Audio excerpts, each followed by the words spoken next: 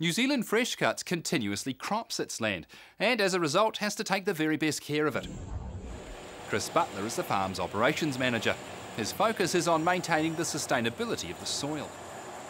Rangiora, we have about 450 acres and it's basically most of our winter mesclun production, and we also do baby carrots and lettuce production.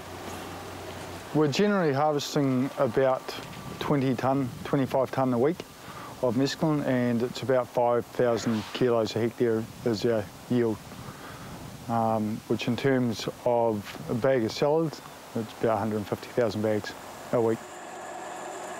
Rotation is a difficult question because of the different areas we do of the varying crops. So for instance, mesclun or mizuna will do close to 200 hectares a year of that, and carrots we do about 25 hectares. But generally we try to keep a bit of a crop rotation go through.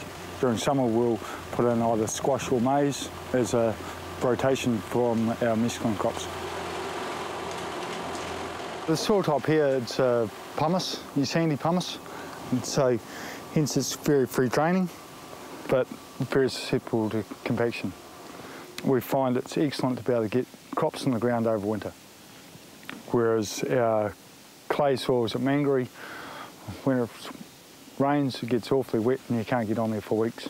So whereas this, generally we can go out seeding every day of the year. Growing period for mizuna or the mesclun is about 14 days during summer and 66 during winter. Initially when we set up the farming operation 3 years ago, it was set up with the mind of moving to GPS and controlled traffic, and every piece of equipment we've brought has been brought in mind for that move. So we are lucky that we haven't had to try and mix and match equipment to fit the system. It was designed right from the beginning. So the number of passes we've gone from about 10 to 3. We used to have 6 small tractors doing about 1,800 to 2,000 hours a year each. We've now just got this big one, which I'm not sure how many hours it's doing, but generally we're down to now about 1 hour per hectare for our total groundwork, whereas we were 3 to 4. Our fuel savings have come, we're looking at about 58% fuel saving alone. If we've had maize in it over summer or squash, we generally plough if we have to incorporate the stubble. And then from every pass then on, it's on GPS. After ploughing, it may get disked. We use a 6 metre set of discs for that, and then we'll ridge it and then bed form it. From then it'll be seeded, harvested.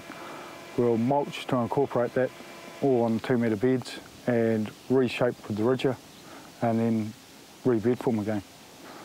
So it's a pretty short rotation on equipment wise. And with the GPS it's meant we used to do a lot of subsoiling, and we end up putting a lot of iron back in the ground from cultivation tips.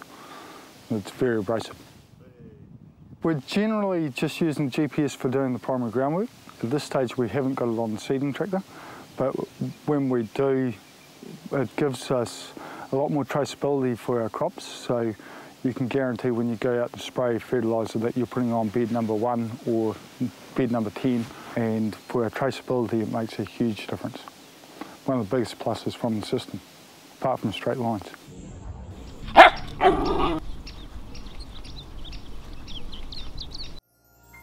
This program was made with funding from New Zealand On Air.